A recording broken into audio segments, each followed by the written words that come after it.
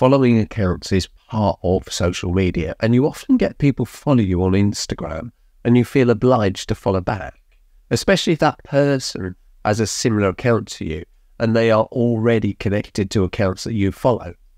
This is often how social media and Instagram works. However, it is open to abuse, especially by those accounts who follow you and after a few days unfollow you in an attempt to build up their follower numbers. While this is annoying, it is often difficult to spot, and after a few days you've probably forgotten about that account that you followed.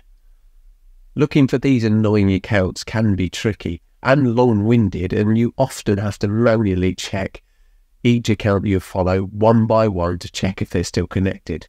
However, there are some slightly easier ways you can do this to save you time and effort. First, or actually last thing you could do, is use one of those dodgy apps which run reports on your followers and show you who has unfollowed you. And some of these apps actually work.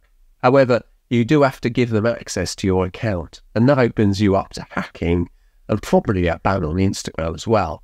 And I would definitely not recommend using them. I did find a nice way of doing this manually, where you could copy down all of your followers and compare the list in Excel with the accounts that you follow. However, Instagram seems to put a stop to this. But don't despair, because there is a long-winded way you could do this exercise, which could be especially useful if you have a large account and follow a lot of people back. And in this video, I'll take you through that process. To identify the accounts that don't follow you back on Instagram, you need to request that Instagram provides you with a list of accounts you follow and those that follow you back. Once you receive this list, you can compare the lists using a third-party tool or Excel. First, you will need to download your Instagram follower and following data. Do this to request the list of Instagram followers that you follow and follow you back. Open the Instagram app and go to your profile page. Click on the horizontal lines at the top right-hand corner and go to the Settings and Activity page.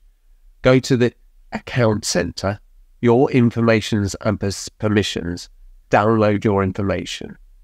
Tap the Download or Transfer Information button, and once you're on this page, follow these steps. Select Instagram account that you want to check and hit Next. Tap the Some of Your Information option, or you could also select all available information that may take a lot longer to process. Scroll down to Connections and tick Followers and Following checkboxes and hit Next. Select to Download to Device and hit Next. Set the date range, select All Time and hit Save. Tap the Create Files button. Once your Instagram data is ready to download, you will receive a couple of emails from Instagram.